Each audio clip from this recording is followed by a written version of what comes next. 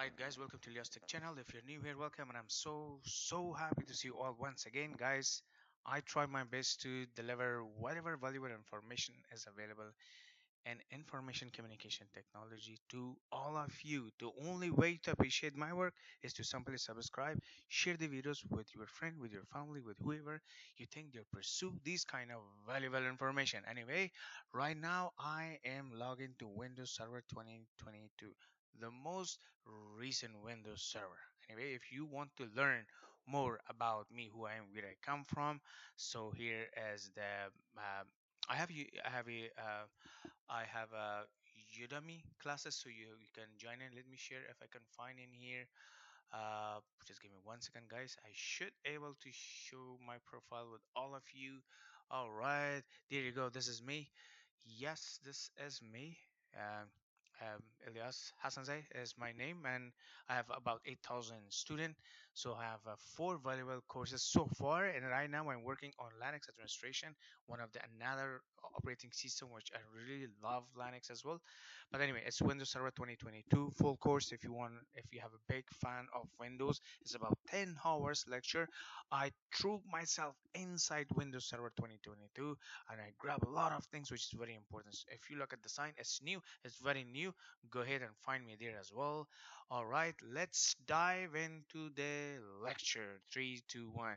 So we're gonna talk about one of the very important topic, which is called audit policy. It's very important, guys, because nowadays, if you are not able to see what is going on and who is logging, who's failed, who's not, to successfully log into the computer or so on, that is called audit policy, and you have to keep your eyes, because if you find someone, if you find any suspicious activity in your domain controller, you have to take an action. Otherwise, your computer gonna be compromised and ransomware will give you a call. Hey man, do you mind to give me $2 billion? And you say, of course, no. That's the answer. Anyway, so there's the two ways. There's a local security policy and there's a group policy management. Once you install, configure Active Directory in your Windows Server, whether you're using Windows Server 2022, Windows Server 19, Windows Server 2019, Windows Server 12, 2012, Windows Server 2008, 2003, maybe. Oh, what? Maybe, who knows? But yes, it's the same procedure. But what we're gonna do is we need to come to group policy management, because the local security policy is not working anymore because you have installed Active Directory. So now the domain, the Windows is, it's a centralized process unit to the entire environment that you are working on. Okay, we are coming here. What we're gonna do is already here. Let me close this one. Once we get in here, let me close this one because I just want to make it very. I just want to explain everything with more details. Right. So, server manager, once you get here, group policy management, once you get here, of course, yes, we are here. Once you get here, we have a group policy objects. What I'm going to do, I am going to create a new object. New object. Once I create a new object, I would say audit, audit policy. Policy, audit policy. I said this is only audit policy. Okay, if I open in here, I have a specific group policy object which is named audit policy. All right, let's see what we're gonna audit, what we're gonna track, what we're gonna do with audit policy. Right click in here, edit. Once you get here, what we're gonna do is we have a computer configuration. You need to come to policies. Once you get in here, you have to come to Windows settings. When you get here, what you need to do is that there is a specific place which is called security setting. Security setting. Once we click in here, we have account policy and we have a local policy. In here, what I'm going to do is I would say that I need audit policy. Click in here. You have a bunch of options in here. You don't have to know all of them, but there are some of the most important things that you should keep in your mind as a person, as a technical person who work in any company or organization, whether it's a profit or non-profit. I don't care. Let's learn what's going on. Audit system event. This is very important. Anything happen with the system, I just want to make sure whether it's a success or failure. I need to know that first. apply. Okay, the second is audit process tracking. I didn't need to do the track anything. Even I don't need to do this one. Audit processing tracking, it's also if you turn on it, track the users whether it's successful or not. Let's turn this one on as well, make sure that, but it's not necessary. The last is audit privilege use. I don't prefer this one to use it because I just want to see if someone is giving someone privilege. Audit every, it's a kind of accounting to make sure what's going on and we have done what they're supposed to do. So in here, audit policy change. Define these policies setting, audit these attempts. So in here, if in case of policy change on any computer or user, you have to send it to audit. I just want to track that one as well. Audit object access. So in here, if you turn this one on, if someone is doing whatever he or she is doing, and just send me whether it's attempt or fail, for example, log into the user, and delete the file.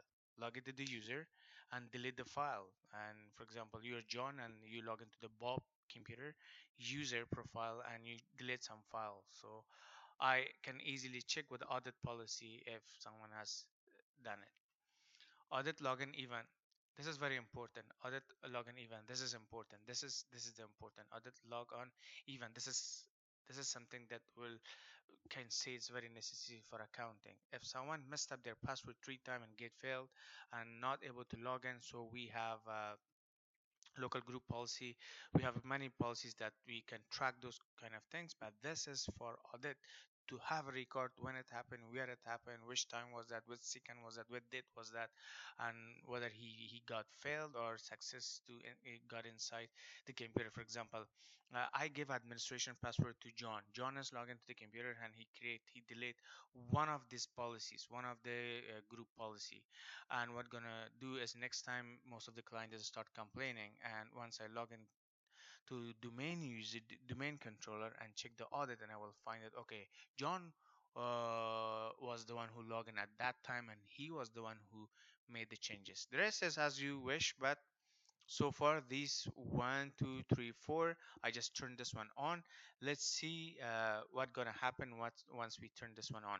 One thing you should keep in your mind, it's already on, but it's not applied to any groups. It's only group authentication group. It's audit policy. Let's assign to all domain users. So let's type domain. So I have a domain admin. I will say domain users. Domain admin is also member of domain users as well.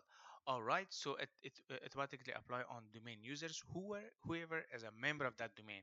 It's not outside. We have a built-in user and we have a domain user. Guys, if you're familiar with that, that's good. If it's not, then that is a different topic. All right, so let's close this one. I want to close this one. I want to close this one too. Let's go to CMD, GP update, GP update. I'm gonna GP update. What I'm going to do, I will sign out and sign in with different user and type the password and 3 times failed, and I just want to see if the audit is able to capture that moment. Sign out, my friend. Goodbye. We'll see you never.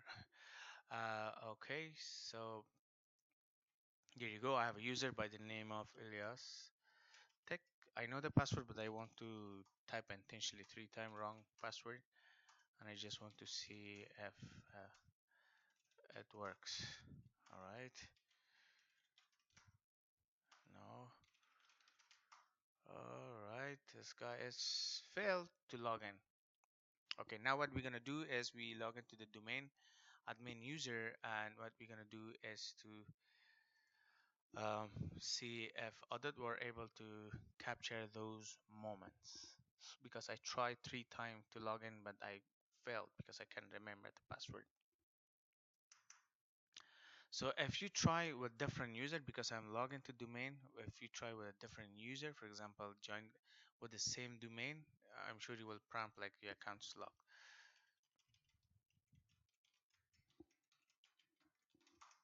Right, where are you? Event, please. People are impatient nowadays. I have no idea why people are so impatient. Even where are you? Even even viewer. There you go. What I'm going to do is the first thing that I'm going to do is come to the Windows logs security.